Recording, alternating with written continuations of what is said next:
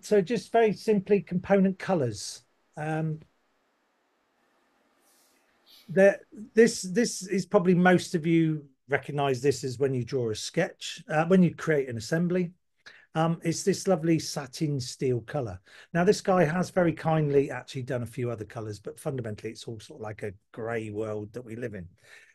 You can, if you go to inspect, um, and sorry, it's display component colors. Um, Display component colors will basically make everything look lovely in pretty colors. But the main reason for it is each component is a different color. Now, when you're creating very complex assemblies, which obviously this is, um, it's nice to know when you have particular colors so you know you're working on the right component.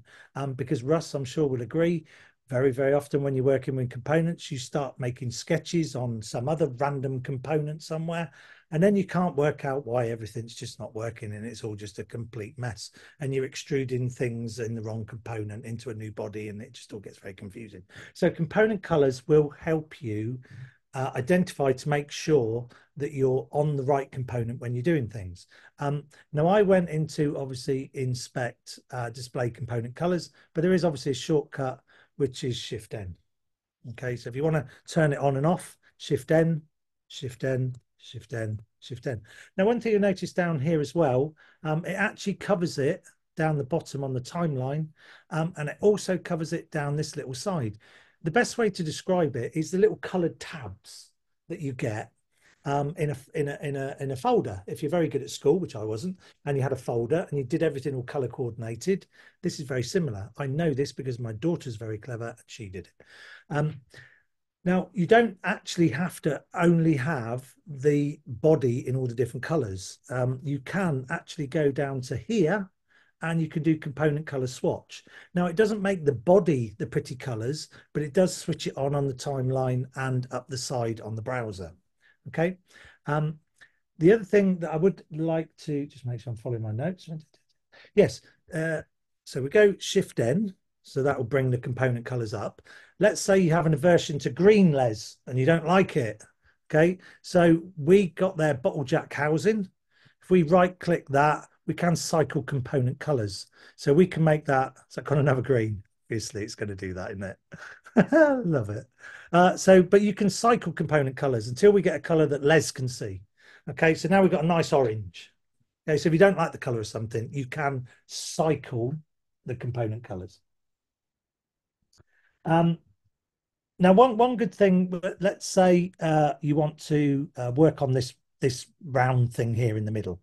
Now, obviously, when you click that component, it will put the little dotted lines under the bottle jack housing. Now, what you can do is if you click that one, that means guaranteed that you are only working on that component, but something else has happened. If you have on this setting, hide all inactive features, instead of having the world's longest timeline and try and work out where things are, if you have hide all inactive features, because we have only got the bottle jack housing selected, what you will notice now is that your timeline is very small. It's easy to manage. Now, there is another thing here, kind of nothing to do with component colors.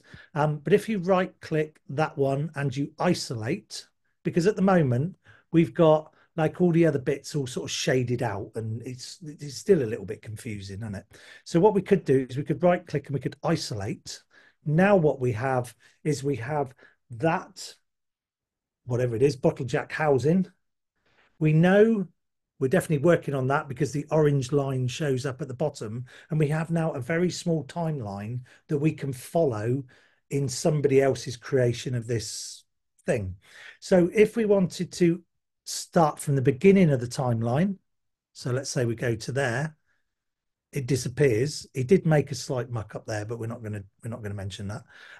So what we know there is we could right click that, we can edit the sketch, and we can start working out how these people at Autodesk create these models, because we can look at their timeline.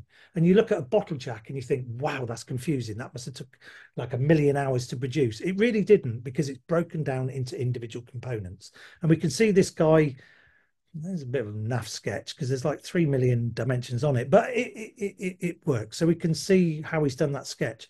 Now, the great thing is that if you wanted to then adjust that bottle housing, you could obviously then just go into this sketch and change one of the dimensions, and that would change that. So we can see that he created a sketch that you can see there. Well, you can't see it because it's hidden, but if I do that one, you can see that he created, sorry, a sketch. Then he did a revolve. Well, we've covered that, haven't we? Then he created an offset plane. Don't think we've covered that yet. But anyway, it's an offset plane. At the moment, you can't see that offset plane, but what it's done is it's created a folder called construction. But I'm not going to go into it too much because I don't think we've covered this. But he has put there an offset plane, which is, well, I think Russ did cover it, didn't he, on the bit. So the offset plane is that thing there. Then he created another sketch, which again you can't see because it's hidden. So he created like a little hole there on a sketch on this offset plane. Then he did an extrude. So he's gone into the body. I just grab that. He's gone into there and made a hole. Then he has made another sketch. Anyway, oh, it's hidden in it. That's why. Sorry. He's made another circle around that other circle. And this is why it's not important that you do lock the sketches down, because clearly this guy's created this without locking sketches down, but certain ones he has. And I think that's why I think there are certain sketches that you do need to lock down. So then he's done another extrude. So he's extruded that a little bit into the body. And then he's done a fillet, which has just made a little sort of curvy bit around there, but we'll cover that at a later stage. So although this whole thing looks very complicated, when you break it down into individual components, it's actually a small thing, which all of you could create that, because we've covered all those items so far. So what we can then do is we finish there. So if we right click and then we unisolate, you're going to notice something very strange. And you'll notice that the whole thing is completely mucked up. I've completely ruined it, but I haven't. This is a gotcha that you've got to be very careful of. I've stopped the timeline at the end of that component. There is still a load more on the timeline. So it is important that if it all goes peaked on like this, that you go to the end of the timeline and suddenly you'll find everything comes back together. And that's the power of parametric modeling in Fusion 360.